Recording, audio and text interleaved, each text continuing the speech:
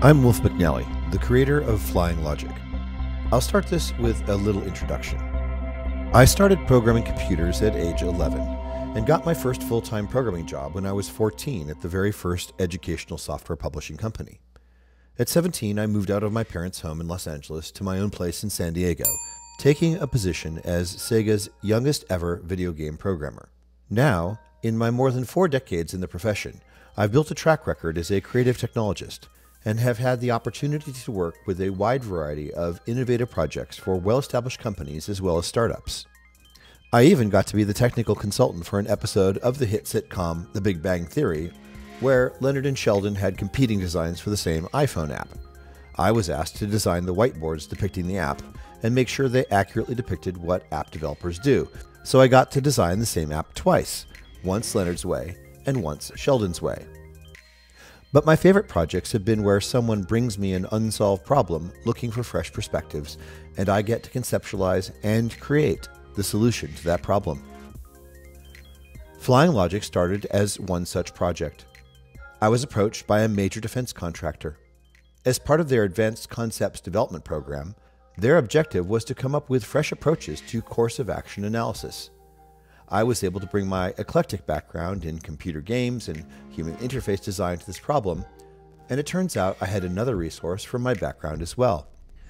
A few years prior, I had become deeply inspired by a body of knowledge around a process of continual improvement known as the theory of constraints, or TOC. I've always been a very visual thinker, and the TOC uses a set of visual diagramming techniques to think through complex problems. I remember reading these books thinking, there ought to be software that facilitates these techniques. I filed this thought away, and then, down the road, as has happened many times in my career, I actually got to use that knowledge and write that software, which became Flying Logic. So what is the theory of constraints? Here are its key assumptions. Every system, such as a company or other organization, has a purpose or goal, the reason for that system's existence. The rate at which the system achieves that goal is called the system's throughput. And throughput is always limited by something. That something is the system's constraint. The theory of constraints uses 5 focusing steps to ensure continual improvement.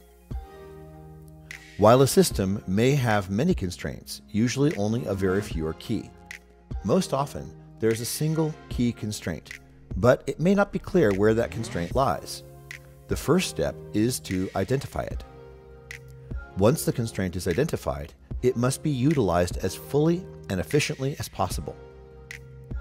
All other processes in the system must be brought to the realization that serving the needs of the identified constraint is the highest priority. If simply managing the constraint efficiently is not enough, it must be elevated by having its capacity permanently increased. And finally, if after taking action the constraint is no longer the core constraint, it is said to have been broken. In such cases, there will inevitably arise another constraint which must be identified and managed by going through the steps again. Every improvement to a system is a change to how that system works. But to efficiently manage a system's constraint, these changes have to be carefully chosen.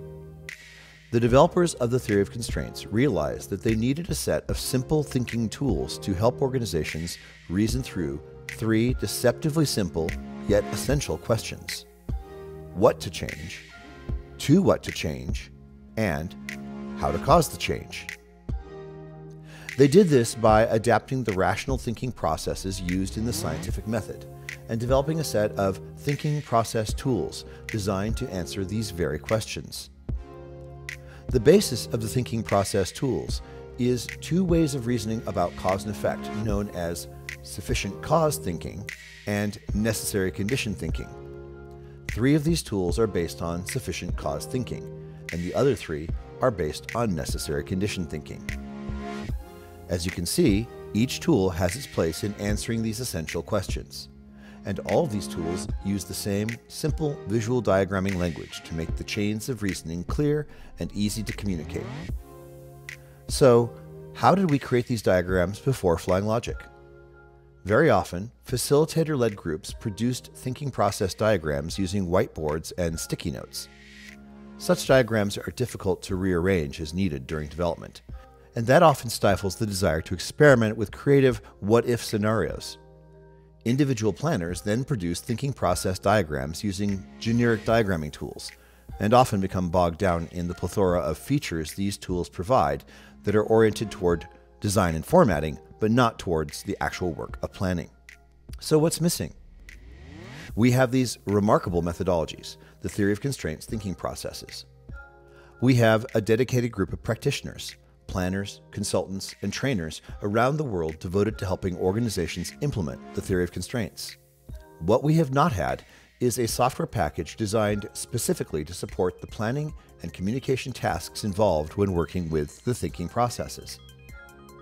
Flying Logic fills this gap, making the process easier, more productive, and even enjoyable.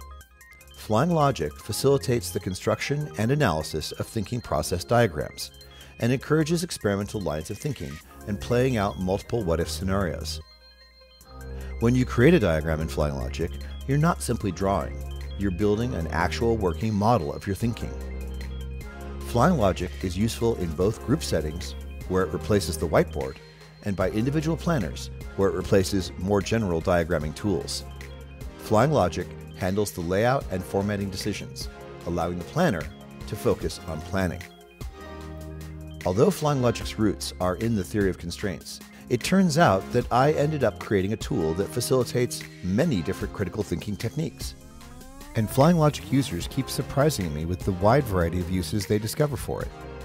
My goal is to continue to make Flying Logic not only the best tool for TOC techniques, but simply the best tool for all kinds of critical thinking.